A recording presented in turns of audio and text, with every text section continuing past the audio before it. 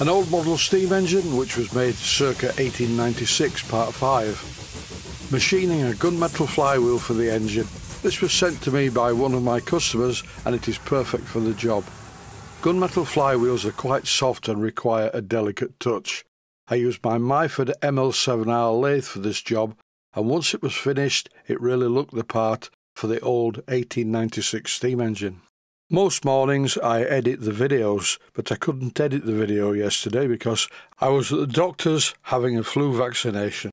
What I'm doing here using a micrometer is trying to find out what the size of the crankshaft is, because it seems to be of no value I know about. I assumed that it would be 7/32 of an inch, but it isn't, it's a bit bigger. I googled the imperial measurement and converted it to metric, but it doesn't appear to be any sort of metric I know about either. This is the procedure I'm going to use to turn this flywheel. There are other ways to do it, but I'm doing it this way. First of all, I mounted the flywheel in the chuck, holding it by the small spigot. Then I reversed it in the chuck, holding it by the larger diameter spigot. Why did I do this? Well, the small spigot is too rough to hold in the chuck. So I've turned it round, and the first thing I'm going to do is machine the smaller spigot so that it runs true. Here's the operation. It's obvious what I'm doing and I don't need to speak about it.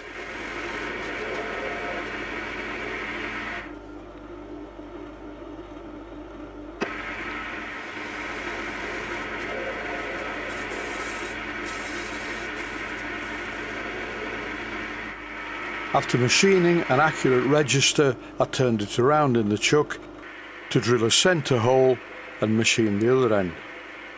Then I drilled a hole 1 imperial size below 7/32 of an inch, but I didn't drill it all the way through.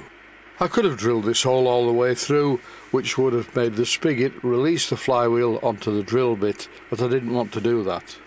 You'll see what happens later on in the video.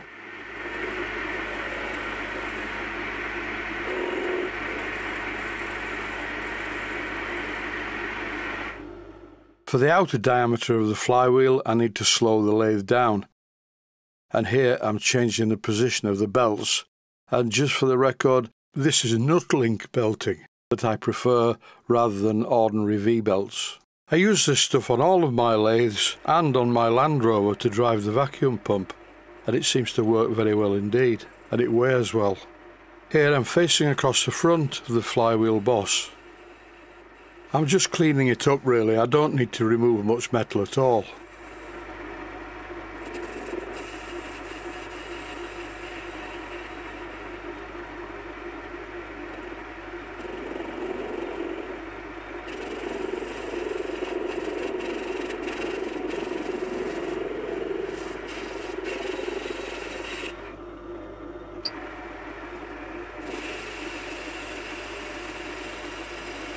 This part is going to be very visible when the flywheel is fitted to the engine, so I need it to look good. I'm also using a file on the edge of it, just so it's not sharp. Before turning the outer diameter of the flywheel, I fit a live centre into the hole in the middle. These clips are running at a much higher speed than they should be really, just to get through the turning operation sequences.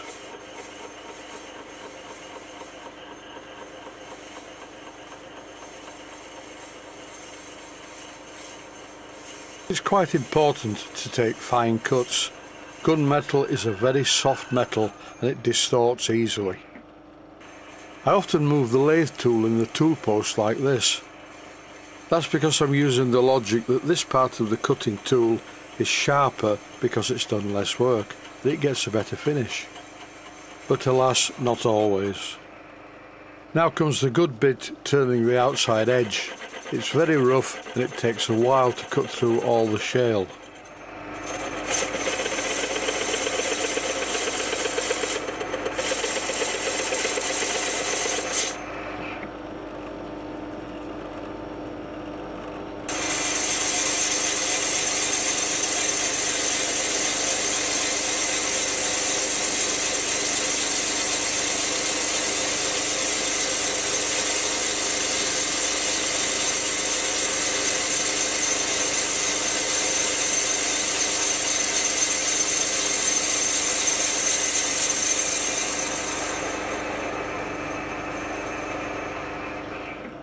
Once I'd machined the outer edge of the flywheel, I turned it round in the chuck and held it by the larger part, and then I used the cutting tool to reduce the thickness of this part of the centre boss. Because this is a very old engine, I don't want a large centre boss on this flywheel. I want it to be almost level with the spokes. This is intentional, and in my opinion it gives it that 1896 look. At this stage I refitted the live centre and turned the outer edge. With the state of the crankshaft, this flywheel will probably wobble about a bit, but I don't want to help it along by not machining it correctly. As you can see, I'm finishing off the outer part of the flywheel using some wet to dry sandpaper. This is 400 grade. In this clip I'm using a 7/32 of an inch diameter reamer, although currently the crankshaft is a little bit bigger than 7/32 of an inch. In the next episode I'll sort that out. Now I need to remove most of this boss on the outer part of the flywheel, because I need a small amount of the crankshaft to stick out of this centre hole on the outside.